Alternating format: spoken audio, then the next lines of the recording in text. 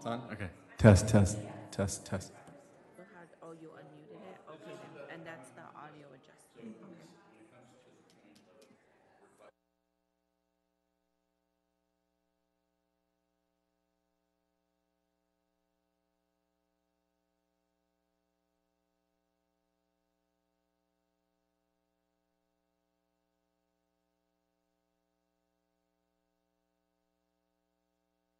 And his name's not up on the deal, so you didn't expect him to come. I guess Brandow couldn't find Visalia, so he decided not to come. So anyway, I'd like to call this meeting to order, and Mr. Crocker, you want to lead us in the Pledge of Allegiance?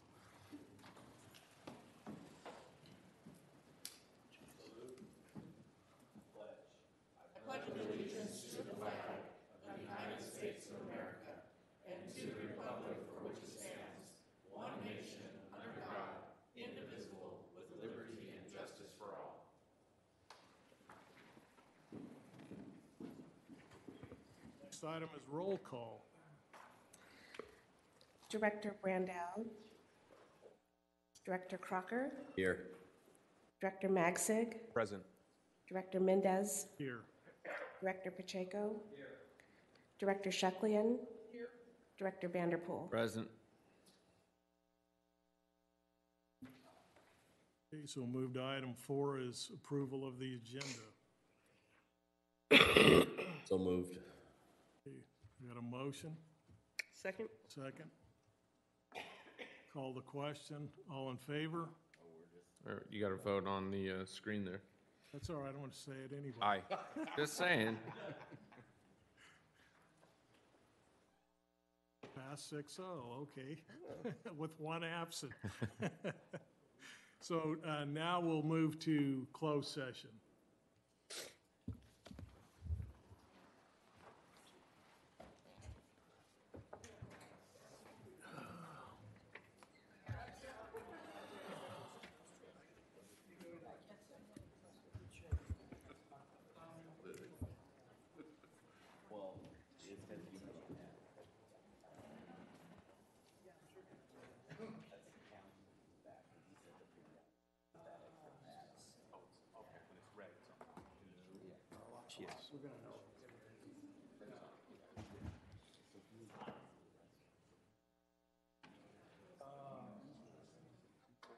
Yes. I would not start without you. Guy. You mean them guys in Tulare don't do that for you? No. No. Okay, with that, we'll move to public comment and have 2 people that requested to speak. I think this is on stuff not on the agenda. Are they here? I have Laura Hernandez.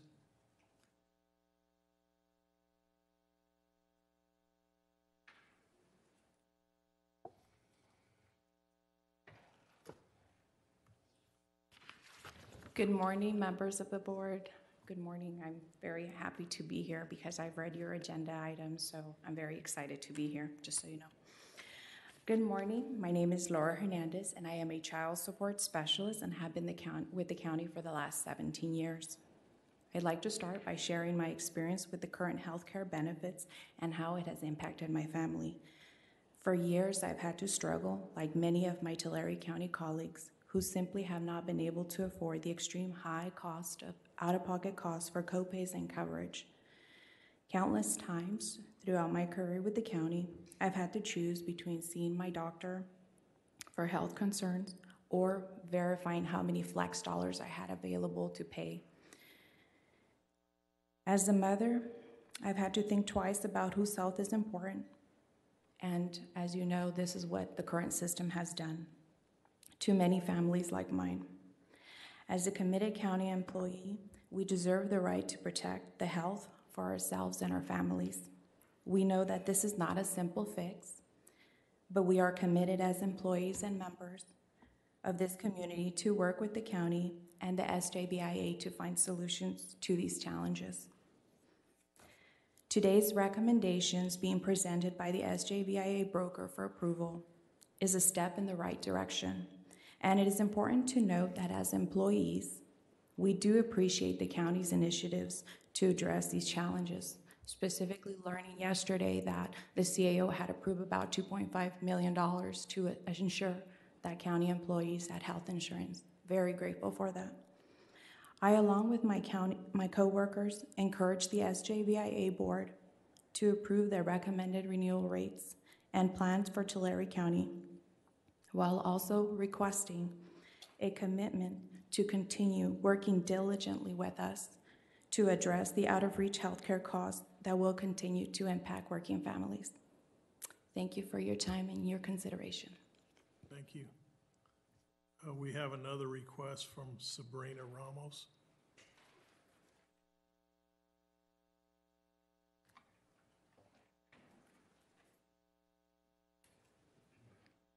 Hello, my name is Sabina Ramos, and I'm an employee of Tulare County for the past 18 years. I'm here today to support the recommended renewal rates and plans for Tulare County presented for approval today, and recognize that it's the first step in the right direction to help support the health needs of Tulare County employees. While the proposal demonstrates progress to lower our costs, many of our coworkers have taken the hit for years on their financial burdens due to the cost of the current $1,000 deductible with a $45 copay. There still needs to be more done. We need to find a common solution that benefits the health of Tulare County employees and their families. My personal story is I too am a mother, and I have had the opportunity to have my husband's insurance, which covered so much more than the Tulare County plan that we had in place. My husband retired from Fresno County, and the health insurance was not that affordable, so we got out of that. And then I had to put my husband on my own personal insurance, and it was like almost $800 and some odd out of my pocket per paycheck to get coverage. And the thing is the plan that's going to assist me is because I still have my husband on my health insurance. And yes, the $1,000 or $100 per pay period is going to assist, but still it's going to be over $400 per paycheck that I'll still have to pay. But anyways, again, if we can just find a common ground to help the Tulare County employees is greatly appreciated. Thank you. Thank you. Is there anyone else that wants to speak at this time?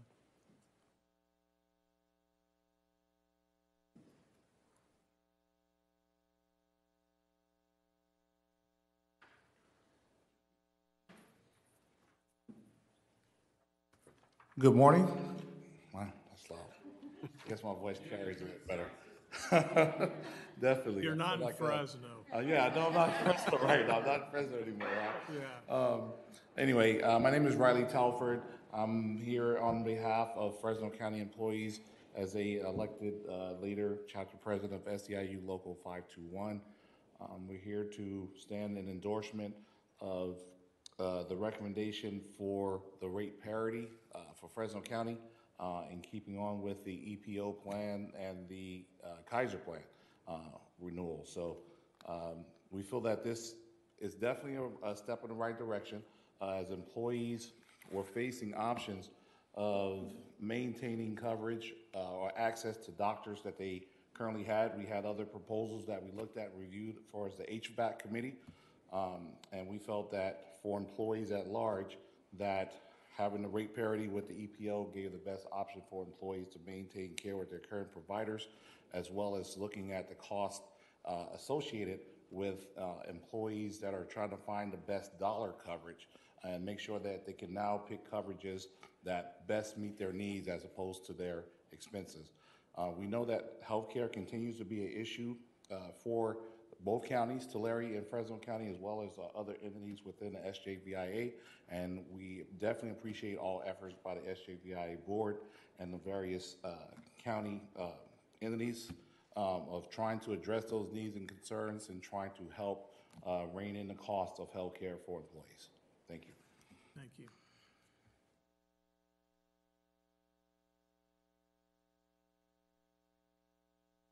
Anyone else? With that, we'll move to the next item, which is approval of minutes.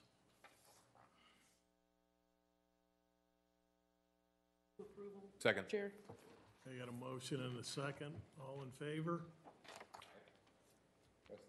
And who's against?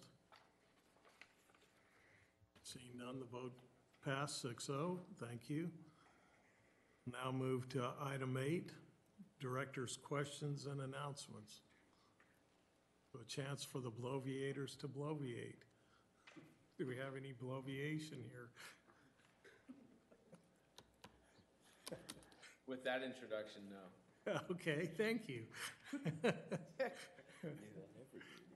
So with that, we will move to item 9 and Megan Marks.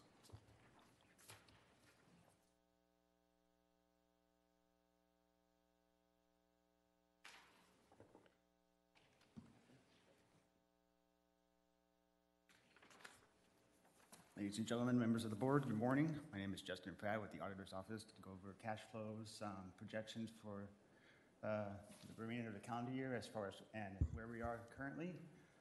For cash flows, we only have about 5 weeks worth of data to report on since our last meeting. You see, we had a high amount of inflows coming in at the beginning and kind of took a dip downward with annual expenses coming in, insurance renewals, and increased expenses. So it kind of took a dip down, but it's leveling back out. Our high so far this year was, as far as cash in our Chase Bank and our investment pool, is about $16 million with a low of $11.8 million, approximately. This is attributed to the dip is kind of a bit above average from our daily PPO and paid claims. We projected a daily payment of about $163,000. Right now for this year, it's about $193,000, so it's a little higher than average, but we expect it to kind of level out as the year progresses. On the next slide, you'll see that things will kind of return to a more of a normal projection. So at this point, things are still on normal for the remainder of this calendar year. Any questions on that? The roller coaster is more normal, correct? I'm sorry? The roller coaster is more normal. Yeah, it's got that big dip downward before you go back up and around some more. So it's expected about this time of year, but things are going to level out as the year progresses.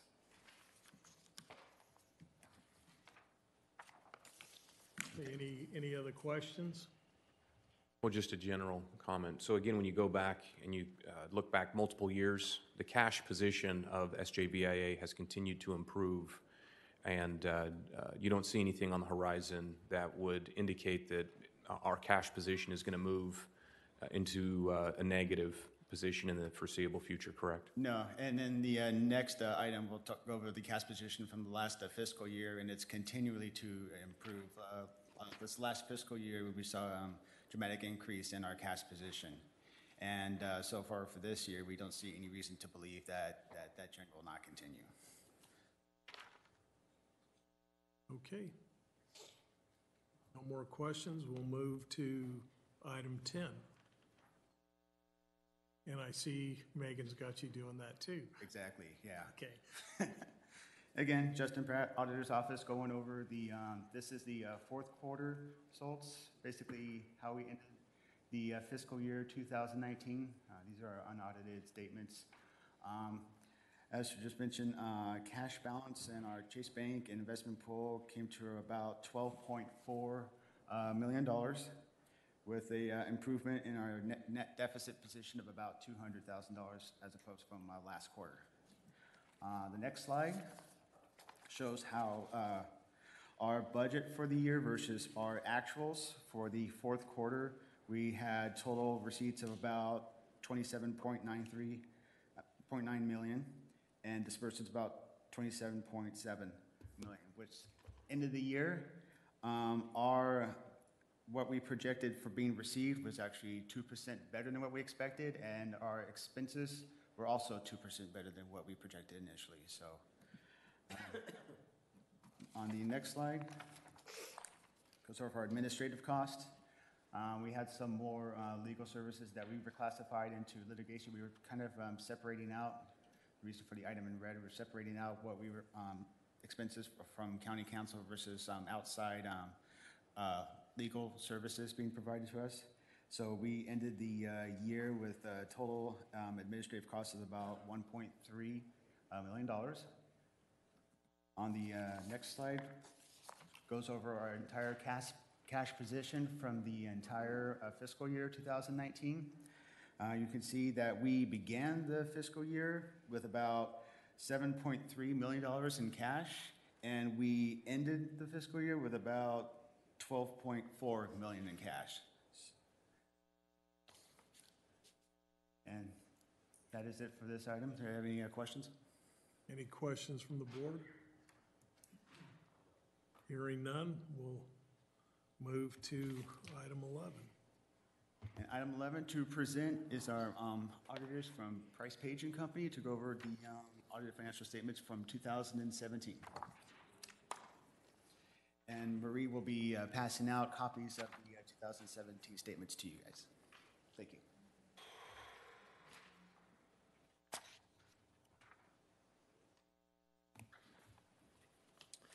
Good morning, everyone. My name is Osvaldo Gutierrez. I'm an audit manager with Price Page. And this is Larissa Murrin. She's an audit senior that pretty much worked on the majority of these statements. We're here to present the 2017 financial statements. There was a delay for numerous reasons, but regardless, we're back on track and we're going to proceed with the 2018 audit ASAP. You should all have financial statements in front of you. Just as a general idea of what we do a lot of planning and coordination with the authority to get all the information that we need to provide an opinion on these numbers. So on page 1 and 2, you see our main audit report. Overall, there's no issues. It's a clean opinion, which is the most important thing of what we do and why we do it. On page 4, you'll see the main balance sheet, statement of net position, and this goes over this similar data what was just spoken about earlier, except these numbers are for 2017. So you'll notice that the majority of the balances are held in cash and intergovernmental receivables between the counties and the related deposits and liabilities. So the biggest items to note are going to be for the unpaid claims and the unearned member contributions. That comprises about $10 million, $11 million of the liability shown on this. So with taking everything into consideration, there's still a negative balance of, or a deficit balance of $15 million in the unrestricted net position. And that has to do with just a simple formula that there's more liabilities than there are assets at this time. On the next page is the statement of revenues and expenses. Pretty straightforward. All the contributions on top for all at the time, the cities and the counties. And then with the related expenses, most of them, of course, are the claims, and then the admin portion of the expenses comes out to a net effect of negative, or a deficit of $5.8 million for this specific year. So with this entity, the way it's structured, it's an insurance provider and operates as the authority for these counties. So we have to show the total revenues and the administrative portion. So in effect, it is different the way it's presented, but in actuality, these are the numbers of what's really going on. So that's what that is. Page 6 is the cash flow statement. I will not bore you with that, but essentially all the cash payments and received by area where the money is actually going. And the notes to the financial statements describe all the significant account balances and all the detail of what these numbers are. A lot of that is standard information. There's nothing too, I think, too complicated. Page 11 does show a lot of the reasons and descriptions of what those liabilities are, in case you're interested of why those numbers are presented the way they are. And of course, page 13 shows the claims liabilities, showing the beginning balances, all the incurred claims, all the payments, and everything related to get to the number that you see on the balance sheet. So a lot of these notes are informational only because it does show you the detail of what is needed to be presented and why. Long-term liabilities on page 14 primarily consist of the loans that the counties loaned out to the authority for the operational purposes. So $9 million. And page 15 is a required disclosure regarding the risk management of the entity. So it does show you all the related limits and the deductibles for each type of coverage. Just informational only. And pretty much as of July, there's no subsequent events other than, of course, the cities that are no longer part of the authority worth disclosing. On page 18 and 19, this is supplementary information, the claims development information that shows a summary by year of the related revenues and expenditures, so you can kind of get a historical trend and analysis of where everything was back then as compared it is to the current year. So you can take that information as you see it. Page 22 is, or 23 is our standard internal control report.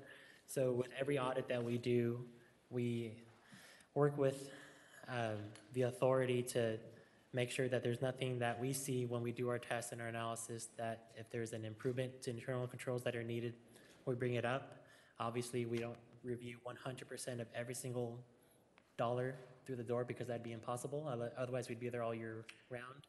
However, we do our inquiries and analysis and testing throughout the whole audit to get to this. So these reports are boring looking, I know that, but they do have a lot of weight. So we are adding our signature to this page, and we, to the best of our knowledge, don't see anything that is glaring. And then the last page is the summary of findings and responses. No issues with internal controls or no material weaknesses or anything that we want to report to you. So there's a lot of legwork that goes into our audits. We have a lot of documentation to fill out, and we as a firm are held to a lot of standards through GASB and the accounting standards nationwide. So there's a lot of work to get to these reports. But otherwise, we didn't have any difficulty working with the team. They were very helpful. So we just want to commend them for giving us everything that we needed when we needed it. So be happy to answer any questions if you have any. Okay, any questions? Go ahead, Nathan. Kind of a general observation. Sure. And again, this is a snapshot as of June 30th, 2017. Correct. And I think it's very much appropriate to point out that the previous presentation gave us a snapshot of where we are as of June 30th, 2019, which is unaudited. And this report that you did takes a look at where we were 2 years ago. Clearly, the net position 2 years ago, we were bleeding cash, 15.4 million upside down. As of June 30th, 2019, we're now 3.4 million upside down, which is $12 million to the good. We still have more work to be done. Yes. But I really need to commend our staff and my colleagues here on the board to turn something like that around in a 2-year period is, takes, it's a Herculean effort. But just for the public, it's never good to have a negative net position. But I just wanted to point out that from 2017 to where we are now, there are some pretty significant improvements to our net position. Sure, and that's a good point. That is a very big swing. And realistically, when we get to that fiscal year, I would put a lot of emphasis that the number probably won't change too much. So you can kind of count that as like your number that you need to use. Obviously, it's unaudited, but based on the information that we get, normally that's the number is what the number is.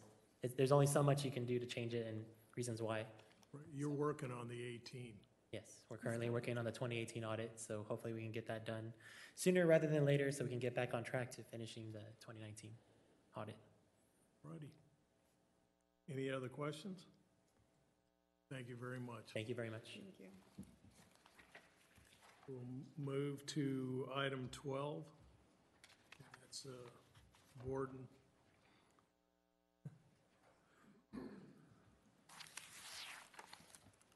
Good morning, Borden Darm with Keenan, consultant to the SJVIA.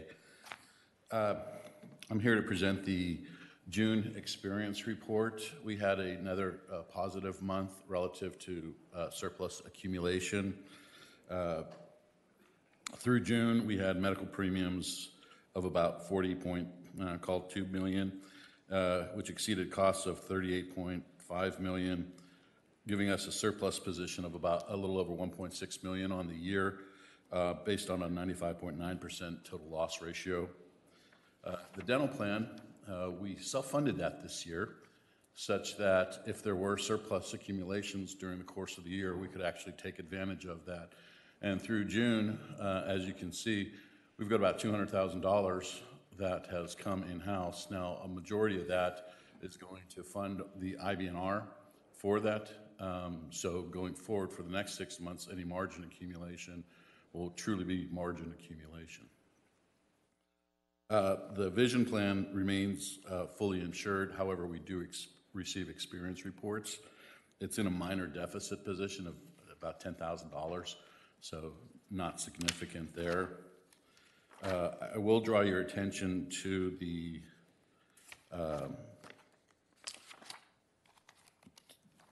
chart on page 5. And this kind of shows you 2019 budget to actual. I just want to refresh your memory that we're going to try to accumulate about $4.8 million in reserves this year. So far, we are at about just under $3.2 million in reserve accumulation. That's about 65% of the way through 50% of the year. So we're ahead of track. We're very hopeful that the balance, $1.6 million, we can accumulate between July and the end of the year, putting us on target. Should we hit that target, what I'm hoping to be able to report to you at the end of the year is twofold. One, we'll have IBNR will continue to be fully funded, and we will have a 1-month stabilization reserve in place. What that then leaves the SJVIA with is 2020 and 2021 to accumulate reserves for the repayment of loans. And so we're on track with that schedule, and I'll entertain any questions relative to the experience reports. Any questions? No questions. All right, great, thank you. Okay, thank you. So we'll move to item 13. Okay. As we've done over the past several years while we've been your consultant, for June 30th of each year, we've had an actuarial certification of the IBNR. And I'd like to introduce Christine Huff from our Keenan office. She is our actuary. She's the one that prepared the reports and the calculations, and she's here to report on that.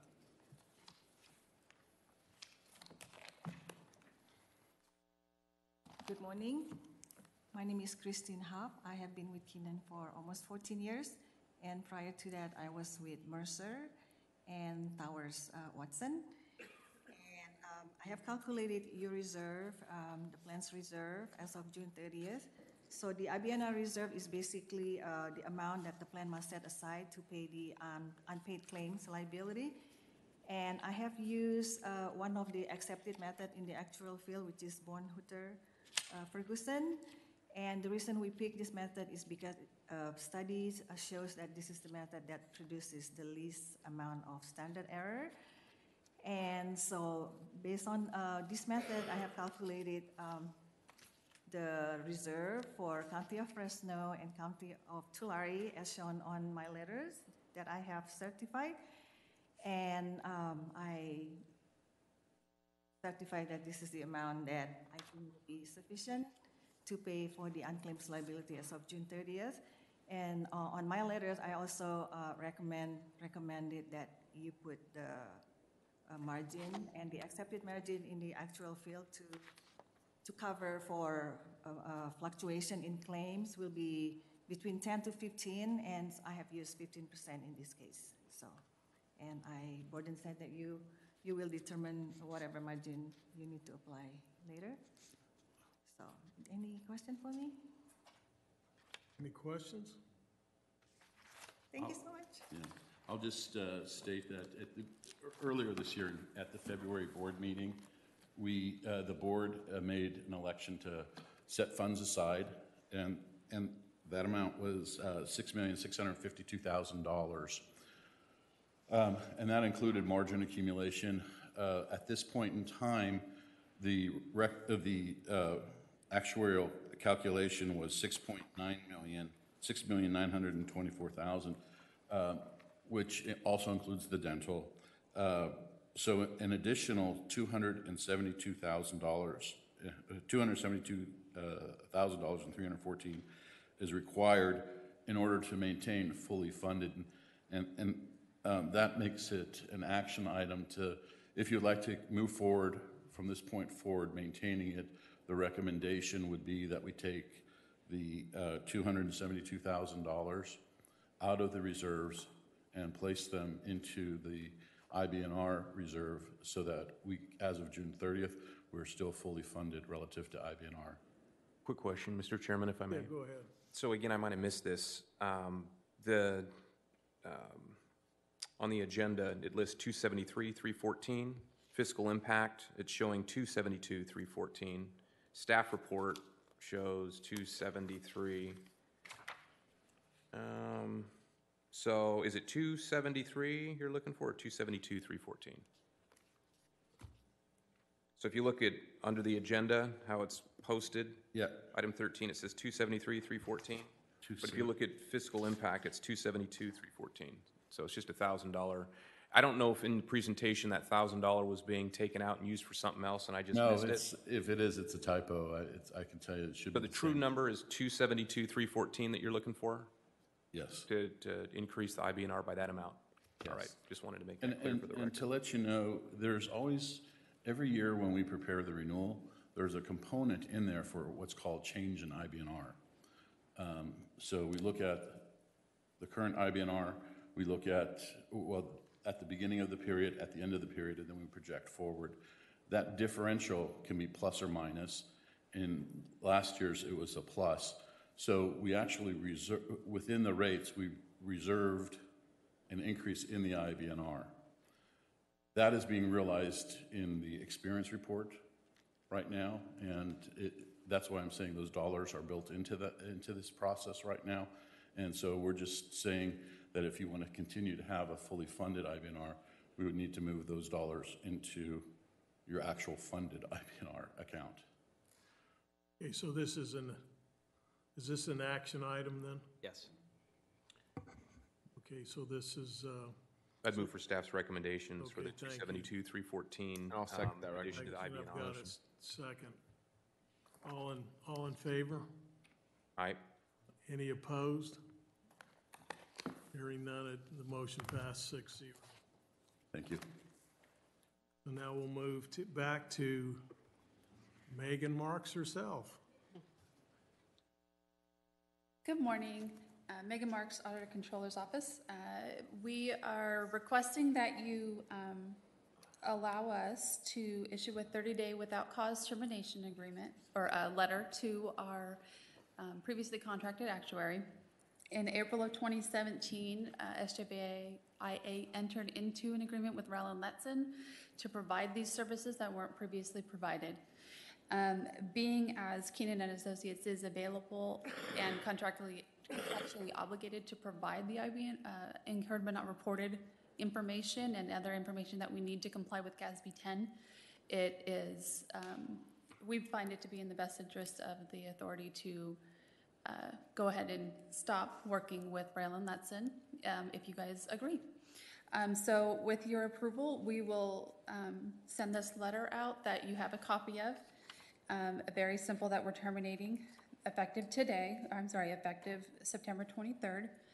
And it will cause a reduction in costs of about $14,000, which is the actuarial services. Are there any questions? Any questions? No, no reason to pay for two actuarial services. I would move for approval of the recommendation.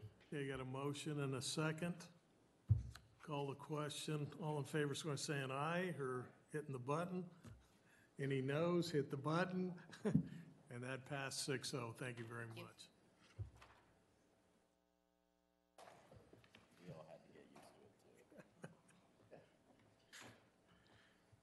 So we'll move to item 15. You're back up again. Okay.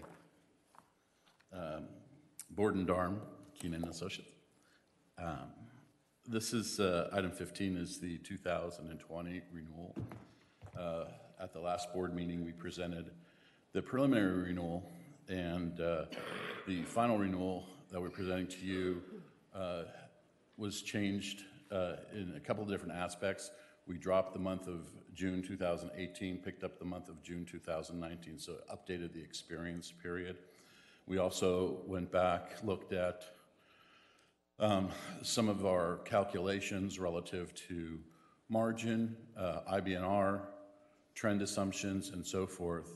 The net impact of all of those items is about a 3.5% reduction from the original self-funded medical. So the cost projections came down from that aspect. And I will say, I'll pretty much stick to the executive summary chart. Yeah, you better. Thanks. And I will tell you that the underwriting was done with generally accepted underwriting practices. There are some blending of rates and so forth between several different coverages to come down to what both counties and what we felt would be the best interest for the city of Marysville as well too. So affectionately, it's a combination of options 3 and 2 for the county of Fresno and County of Tulare was option 3 that they were looking at, and option 2 for the city of Marysville.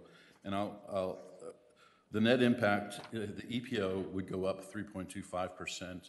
That's substantially different from the 16.65, which was shown from underwriting.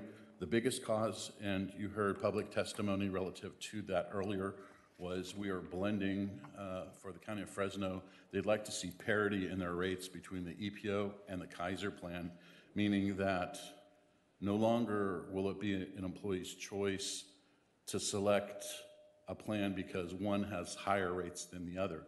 The rates are going to be one and the same. So both of those coverages provide the first dollar coverage. There's pretty much parity in plan design as well too. So what we're hoping is that the adverse selection that is happening every year, where more and more people are going to Kaiser because it's less expensive, will stop, and people will make a choice based on what's best for their healthcare needs as opposed to what is best for their budget. So that's how we got that 3.2 down to 3.25. The PPO plan was, and the high deductible health plans were in a significant negative position. That's a good thing. They actually need about 30% rate decrease. We're proposing that we just leave rates as they are at 0. Putting the overall Anthem renewal for County of Fresno at 2.71. Now, of course, the impact of the parity is on the Kaiser rates, and so that would cause an increase in the Kaiser rates of 7.78%. But that basically means that those rates are one and the same. On the dental, we're proposing no rate change. On the dental HMO, which is fully insured, that's 4.33 to the County of Fresno. And vision is coming in, it says 1.98, it's 2%, and that's for a 2-year rate guarantee. We're insured is there as well too. For the County of Tulare, we're proposing an overall 4.72% rate adjustment. There are some plan design changes made to the 1,000 plan, and I will make this disclosure too that the rate exhibit in here shows a differential in percentages because we originally applied the rate change only to the 1,000 plan and not to the others. And the County of Tulare would like to have one common renewal at 4.72. So the rates will need to be revised that are in this exhibit. So when it comes down to board action, we would need a board action that allows us to modify those rates to 4.72 because that's not what's in your exhibit. Kaiser would come in at a 0. The Delta Dental PPO also at a 0. For the County of Tulare, the DHMO is at 4.07, and the vision is at 2, making for an overall increase of about 4%. The City of Marysville, we had discussion relative to them. They are only enrolled in our medical program and in Kaiser and in their PPO and high deductible health plans. The underwriting showed a significant rate decrease. We're not going to do it because they're too small and it's not substantial enough. And if they had one large claim, they'd have a substantial rate increase the following year. Last year, we gave them the average for the SJVI in total, but this year, the recommendation is that we just leave it at 0 for both Kaiser and 0 for their self-funded medical plans as well, too. And that really brings this renewal to a close. I'll entertain any questions that you might have. Mr. Chair, I have a few questions for you, Borden. One of the things that I wanted to have you comment on is you mentioned in the summary that there is a 3% surcharge or margin for the County of Tulare and a 2%, for County of Fresno, and a 2% surcharge for the County of Tulare. That's a margin that you're building into the rates. Would you just maybe explain that, because that's a margin that's on top of what you're projecting for trended increase anyways, correct? Correct. So after the normal underwriting practice is that we project claims forward using our trend assumptions and so forth, and then we apply a margin component, just like you heard on our IBNR from our actuary. We apply a margin component on there as well too. One of the things that we did this year is we gave consideration for surplus accumulation between, are the two counties equally bringing or proportionately bringing reserve accumulations up? And the one thing that we noticed was that proportionately the County of Tulare was bringing more of the reserve than the County of Fresno. 3% still being the accurate number here. But we kind of did can we allow the County of Fresno to just have 2% margin in and allow County of Fresno to proportionately catch up by leaving it at 3%? And that 3% is also on Kaiser. The Delta Dental is 2% in general because it's dental coverage, doesn't need that much. And so that was the impact of that we felt that we can still, one, achieve our margin requirements for next year, which are going to be about $4.5 million, and still allow hopefully to kind of right the ship a little bit relative to proportionate accumulation of margin between the two groups. So you got to the 3 and the 2 and you explained that, but we didn't have on item 12, which kind of talked about the plan experience, we didn't have any information that indicated total premiums paid in since the SJVIA was incepted all the way through today. Because I think that when we look at the reserve accumulation, we need to be considerate of the fact that where is the County of Fresno's position, where is the County of Tulare's position, and are the two carrying their fair share and paying their weight. So for example, if you look at since inception and County of Fresno is in surplus, then maybe their margin should be reduced. And say County of Tulare is in deficit, maybe our margin should be increased. You did that for the current period, but let's look all the way back to and look at what has been paid in. As we are setting these rates, I just want to make sure, because this is sort of a plug number, and we could actually, say this board decided, well, a 1% makes sense for Tulare based upon the actuals since inception, and a 3% makes sense for the County of Fresno, or vice versa. Have you done that calculation? Not in conjunction with the renewal. That calculation is done typically once a year, and it's presented at the beginning of the year in February. And I think you bring up a very valid point, because we can use that calculation at that time to basically set the parameters for the next renewal. So we have it well in advance, not in conjunction with the renewal, but in advance of that. And you're absolutely right. This came about because of the disproportionate accumulation, and we said we need to right the ship. So I think I didn't want to include it in every experience report because one, it's a little bit more complex, and two, I want to make sure I'm working with the auditor's office and making sure that we kind of agree on the numbers. And at that February board meeting, we kind of, that's where if you'll note on my reserve accumulations, there's always that disclaimer subject to the auditor's review and confirmation.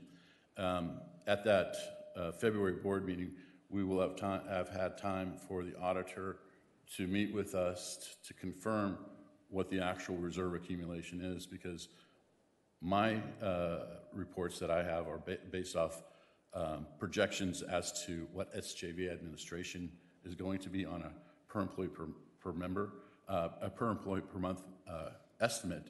And that can vary. There's a lot of other variables that can vary. The auditor is going to have the more exact number. So my preference moving forward, if it's okay with the board, would be that we use that calculation that I do from inception to most current, which will be 2000 through 2019, to then say, okay, based off of this, looking at what we need to accumulate, margin setting should be at these levels. And I do want to mention this as well too, that at the end of the year, it's projected that we will have a stabilization reserve completely funded. That is typically what margin is used for stabilization, in the absence of a funded stabilization reserve. So if there were no loan repayment, the margin would be zero. But since there's loan repayment, that margin going forward is not necessarily for claim fluctuation. It's a vehicle to capture loan repayment. Yeah, and I get that. I know that we need to work towards that goal. I just want to make sure that we're being equitable. County of Fresno is a bigger workforce, and County of Tulare is a bit smaller, and I think that the experience from inception till now is an important thing to consider and to look at. And then also just to comment on some of the increase for the County of Tulare. You hinted at it with the plan design changes, but one of the things that's been a real burden for Tulare County employees is the $45 copay, for example, and that goes from $45 to $25. That has a cost to it, but you look at the decreased deductible, the decreased out-of-pocket max. We've done quite a bit to address the various issues that have been raised by our employees over the year, and we are fortunate to be in a position as a county and as an SJVIA to look at that and to do that. And I'm very supportive of what the County of Tulare has brought forward, and I think it does show a commitment on the part of the county to making sure that healthcare costs are reasonable for our employees. So. Thank you. Any other question? Just a quick comment. You can't let it go. I can't let it go. So a couple things. First, as we sit as the SJVIA, clearly we are a separate entity. All the board members up here, we have the interests of the SJVIA at heart. Other hats that we wear, one of them being we sit too as boards of supervisors of respective counties. I want to echo my colleague to my right here, Pete. His comments about making sure that there's equity in all of this is important because we need to make sure that no one partner is unequally yoked. So for SJVIA to have longevity, it's important for there to not only be trust, but that all partners pay their quote-unquote fair share. And if one entity is contributing more to reserves in this case, that needs to be recognized, and the other participants in the SJVIA need to pay their fair share, or the entity that's overpaying needs to get some type of credit or recognition for that. So it's not just blended and lost in the mix. Thank you.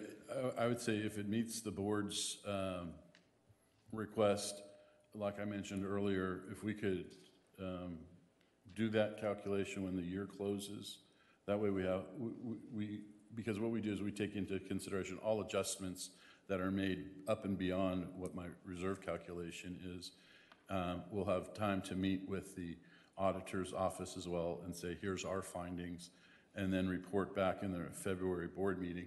And I think that's an excellent time because I'm hoping one board action will be that you'll say, we're going to set this amount of dollars away for a stabilization fund, and then that gets parked into that account. And the second action item could then be, as well as we look to 2021, that we look to adjust any margin accumulation because technically it's loan repayment that we're working on, and it's in recognition of what the past has brought, that we set those at that time, and I'll come up with a variety of options relative to that as well. Okay. Thank you. This is just this isn't an action item. No, this is an action item today. Yeah. Is there any public comment on this item? Hearing none, I'll move for staff's recommendation, and I think we heard from some of the public already stating their support, different representatives from Fresno and Tulare recognizing these rate changes. We appreciate your comments. Move for recommendation. Okay. Chairman, if I could take one moment, I'm sorry. One thing that I wanted to do and mention and remind the board that the one component that we don't have finalized today is always the reinsurance. The reinsurance is projected at a 15% rate increase. With me, I have Orlon Ferguson. He is the reinsurance specialist for Keenan, and he will be working from now till the end of the year.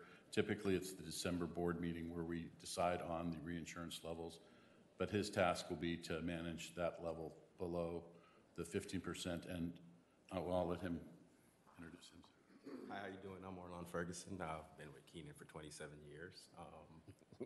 As you can imagine, a lot of experience in regards to excess loss insurance, and like Borden said, it is a projection, and we market your case every year and shop for the best rates for you, and we will continue to do that. 15% is just based on where we're at this year and the claims that we're seeing. Actual market leverage trend is 21%. So we're well below that right now in regards to our projection, and we're looking to be below that at the time we're final with the renewals. Thank you. so I have a motion. I'll second if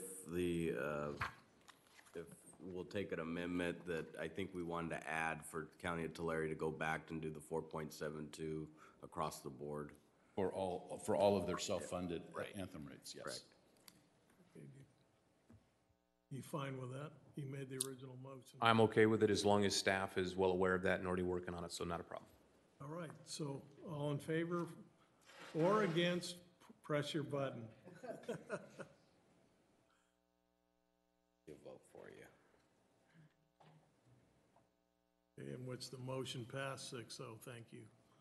So now we'll move to item 16. Rhonda? Good morning, Rhonda Schustrom, SJVIA Manager. Item 16 is a request to approve the agreement with Life Saving Images, which has been the vendor we've been using for our on-site mammographies. And so it's a request to approve the agreement and authorize the president to sign. The agreement that we had expired as of June 30th. And so this would extend the agreement from July 1, 2019 through June 30th of 2020. Our cost per mammogram for screening is $137. And when I say on-site, that is where we bring in the bus to the location and or bring in nursing staff and staff that do the actual screenings. In 2018, the County of Fresno had 105 screenings performed, and County of Tulare had 154 screenings performed. And we are looking at dates in the fall to do our next round of mammographies. Mr. Chair? Yeah. Just a quick comment. I really want to compliment staff and our employees for being proactive and taking advantage of this service. I think it's very valuable. And, you know, I commented to my Fresno colleague over here that County of Fresno had 105 screenings, and the County of Tulare had 154, and they have a significantly larger workforce. So obviously, we're doing something well in the County of Tulare in terms of getting the word out, and our employees are taking advantage. So being proactive with one's health is one of the best ways we can control the future of this entity and keeping our premiums down. And I just want to add also, I think, you know, of course, getting your yearly mammograms are so very important for women, and to have the bus right here, I mean, I have used it the last 2 years. We get busy, we put things off, and I know too many women who have done that and then have ended up being diagnosed with breast cancer. So with that, I would move for approval. You got a motion to approve? I'll second the motion. Okay, got a second? And really, you could Okay, multiply. I want to call the question. All in favor or against, press your button. Technically. Oh, wait, whoops. And what's the motion? Passed 6-0. Just before we get to my favorite part of the meeting, and I'm sure she knows, men are subject to breast cancer also. I do know that. Yeah, okay. Maybe we get a prostate bus or something Yeah. coming over here too. There you go, thank you. Check into a prostate bus, because that is important too. Yes. Very good comeback. Thank you. Okay, with that, I'll entertain a motion to adjourn. Are we? So moved. Okay, so we're adjourned. Thank you very much. Thank you.